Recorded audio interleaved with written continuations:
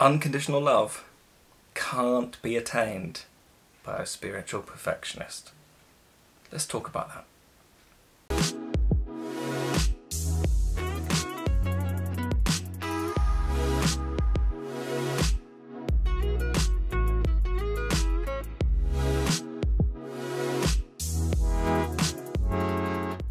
Now when I say attained, I don't really mean it, because we're already that unconditional love in our base consciousness.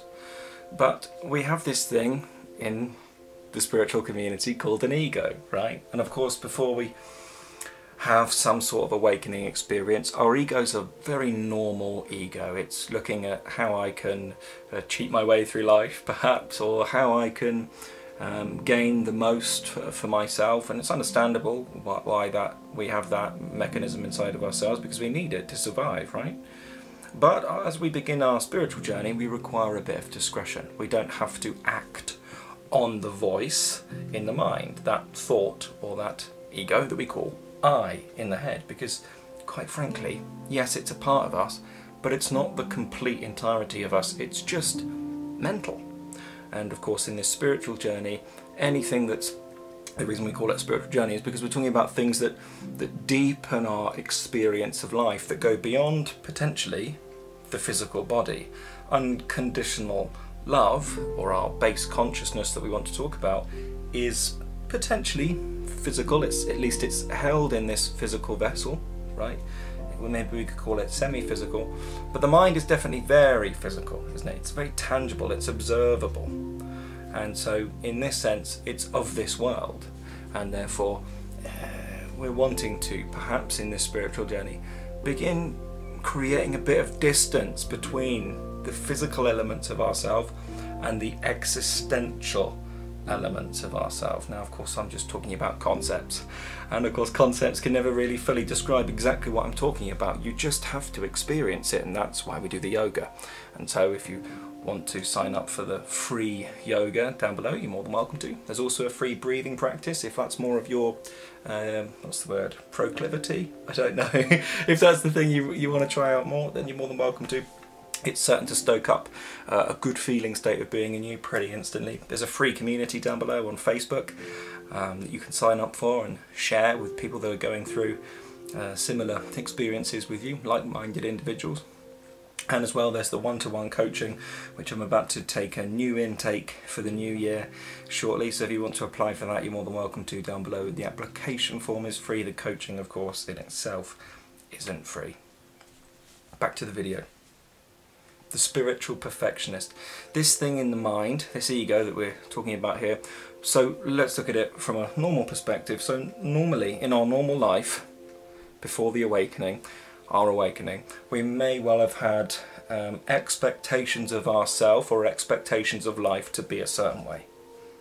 Like, I expected myself to be famous, or I expected myself to earn X amount of money by year 2020 or something like this, isn't it? And we know, quite frankly, that this ego, in a sense, is flawed. There's a good joke about it, and it says, if you want to make God laugh, tell him your plans for your life.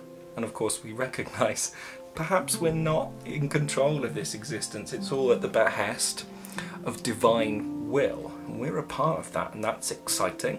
And we can co-create with that magical energy, that unconditionally loving energy. The thing is, though, first of all, we have to get rid of this. Not first of all, because we can still manifest things with the spiritual ego. You know, God knows I've done it.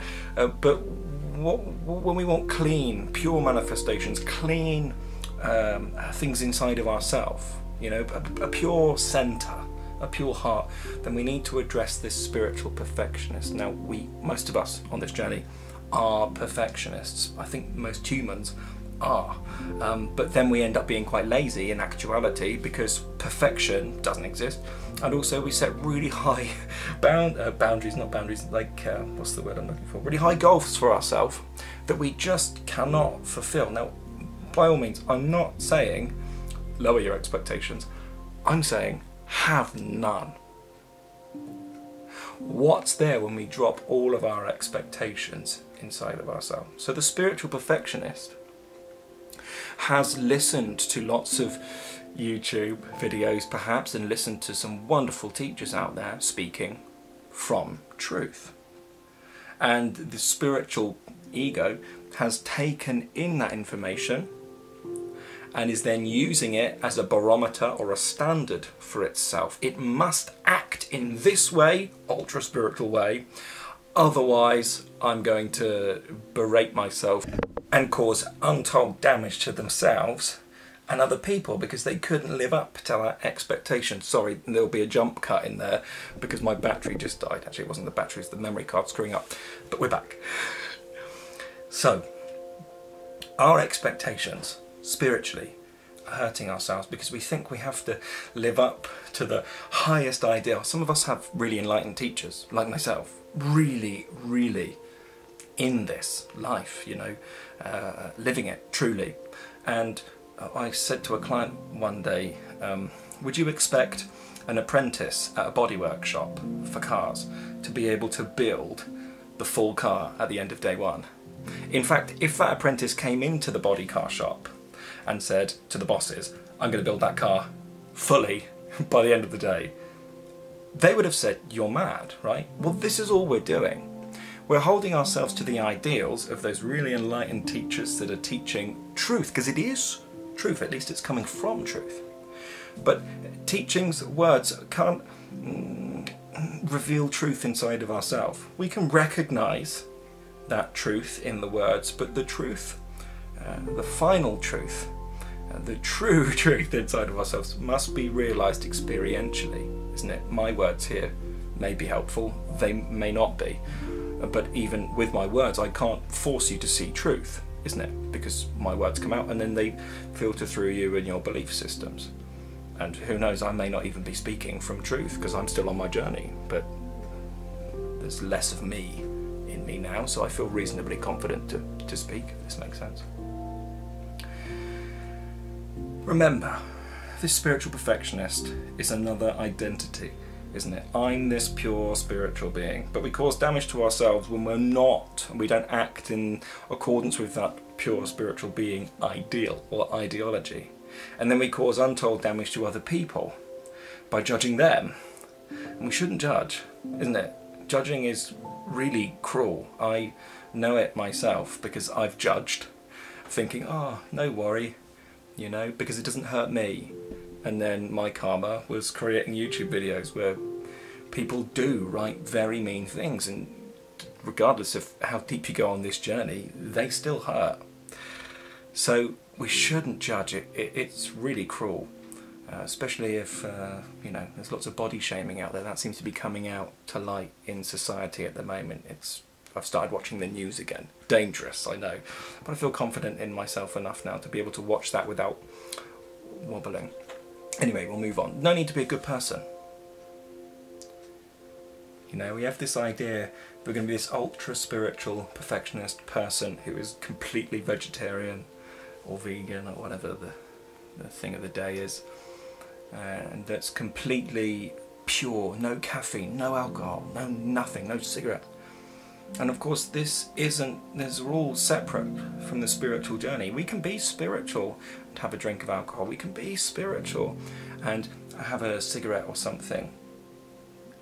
We know great sages of the past have done it, but we hold ourselves to this expectation that we can't do any of these things whilst we're doing all of these things, and then we hurt ourselves, and it's this vicious cycle of, let me expect the best of myself, fine to do that, you know, but don't let me hold myself to that expectation and then berate myself and use it as another excuse to self-blame or self-judge when I don't live up to that expectation. We're just apprentices on this journey.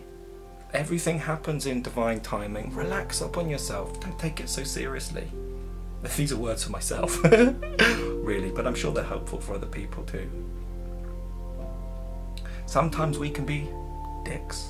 Sometimes we can get angry. And then we get angry at ourselves for getting angry because we think we're better than that now because we're part of the spiritual journey, and it's just inauthentic, isn't it?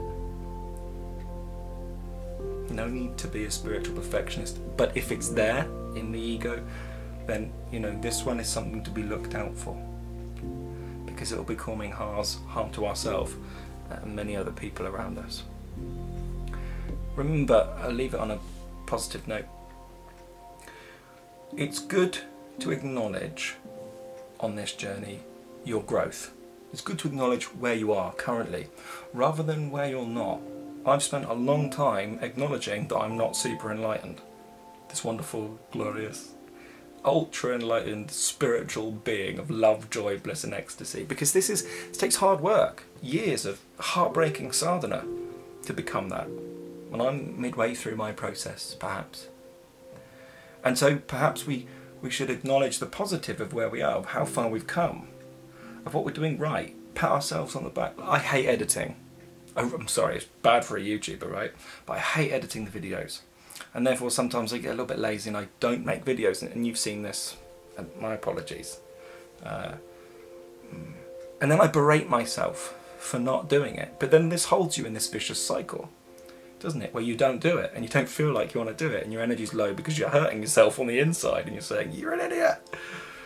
How can you call yourself a YouTuber when you don't like editing or whatever we do?